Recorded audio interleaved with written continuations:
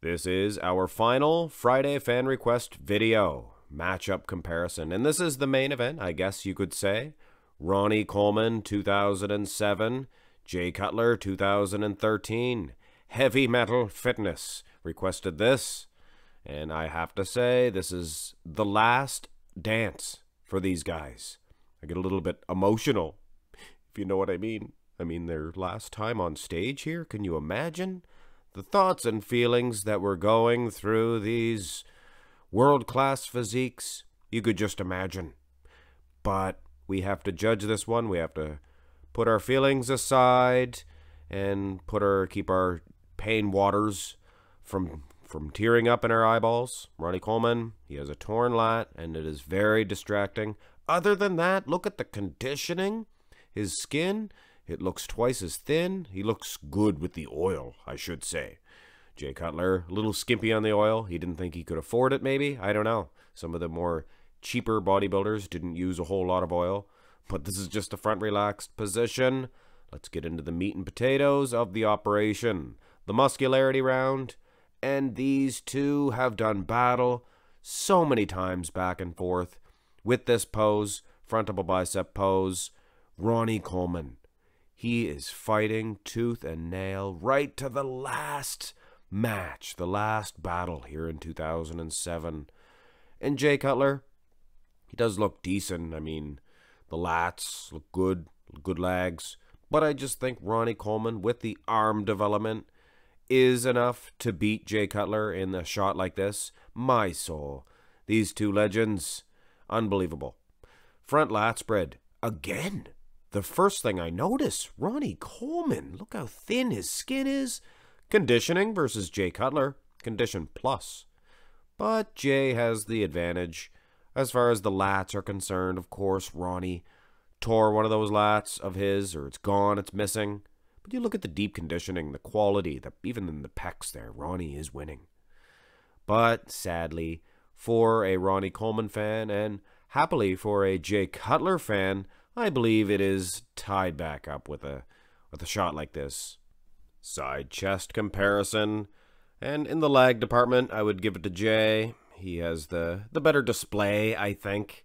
But when I look at the upper body, the three-dimensional thickness of Ronnie's big old bad pecs, and he was the baddest man on the Olympia stage, Ronnie Coleman. He was just a big beast, guys. Look at this. This is the friggin' king. And this is his worst condition ever? Are you kidding me? 90% of my audience members, probably young men in good shape. You guys don't even look as good as this. But I'm not dogging on you guys. You guys look good. All right? Go look in the mirror. Have a protein shake. You guys are the world's most best built YouTube fans, I think. Marx, Max, Muscles. Because you guys don't take crap. Not even from me. Although, I don't know why you would. I'm only little. Ronnie Coleman, I am giving him the point in the side chest. But role reversal here in the side tricep pose. Jay Cutler a little bit better in this one. Not only in the physique, but where it counts, the tricep itself. None of these guys are going to win a Grammy Award or a Nobel Prize, Nobel Peace Prize, whatever you would win for a granular tricep, like the Dr. Phil Heath. He could win a Pulitzer Prize or whatever you would call it. I don't know, a Golden Globe? Anybody?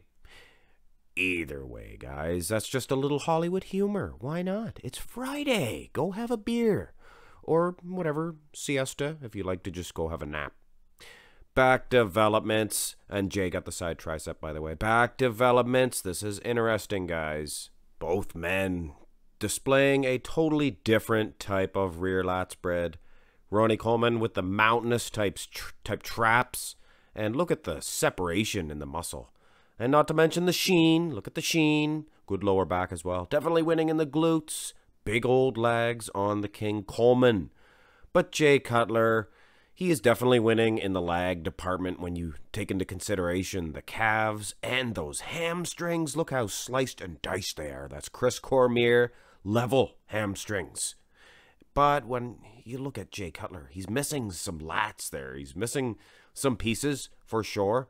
But so is Ronnie Coleman, and Ronnie is missing one very important feature is the width that he used to have. He was a Boeing 747, and now he's probably like, oh, I don't know, what would you call the Wright brothers plane? But I mean, that was pretty wide for a human. I mean, my soul, if he was the size of the Wright brothers plane, he'd be huge. Nobody would have beat Ronnie Coleman, ever.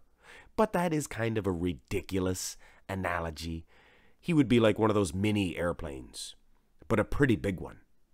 Either way, guys, I'm beating around the bush. It's so close in the rear lat. Let's have a look at the next back shot, and we'll make a full decision after both back shots. And you see there is a quality of Jay that is, it might be a little bit better. It is the sheen, the oil on Ronnie, and the lighting that does look fantastic, but you can't be fooled by that. Look at the lats. Look at the traps of Jay and the delts as well. It is a close one, though, guys, in both of the back shots, in the combination of the both. I would give Jay Cutler a slight edge. Mr. Cutler will be experiencing a little bit more than a slight edge in this ab and thigh shot. And I apologize, ladies and gentlemen, if I am slightly weirder than I used to be. But you guys are getting to know me, and you know when you get to know somebody, they act stranger, and wait till you get to know me even better. Oh my soul, oh my. Ronnie Coleman, to be more serious here, guys, like I said, it's a tear-jerker, this. Look at Ronnie Coleman. He's in pain, guys, and you know he is in pain. To strike a shot like this, and I hate to give him a loss, and that's the other thing. You have to hand him a loss. Ronnie Coleman, he put so much work into his career, guys. It's sad. It's sad. But hey, he's the king, so it's not that sad at the end of the day. Jay gets the ab and thigh. Most muscular shot. Ronnie Coleman, tooth and nail. He's enjoying this one a little bit more than the ab and thigh, I would presume. And not to mention, he is also enjoying a victory against Cutler. I don't think there was too many years that Cutler was able to catch Coleman in the most muscular shot. It's just not a good Jay Cutler pose when you look at the outer arms. I mean, don't get me wrong, I hate to be disrespectful towards Jay Cutler. I mean, he's the cut above the rest. He's one of the greatest of all time. But we're comparing him with King Coleman, one of the greatest of all time when it comes to the outer arms in the most muscular shot. I mean, my soul. And the pecs as well. He's also able to display that advantage.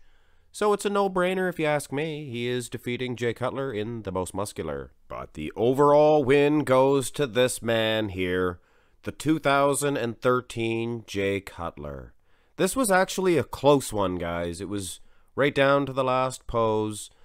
I could have given it to Ronnie Coleman. He had the thin skin. But Jay, a little bit more complete, I guess. He still had calves. He wasn't missing a lat, I guess, from the front. Missing lower lats. But anyway. Jay Cutler is your winner, and Marx Max Muscle is your wiener. Hope you enjoyed this third and final fan-requested matchup. Get your request in quickly, guys. I only will honor the first one. It will be played next Friday. Thumbs up, subscribe. Have a great weekend.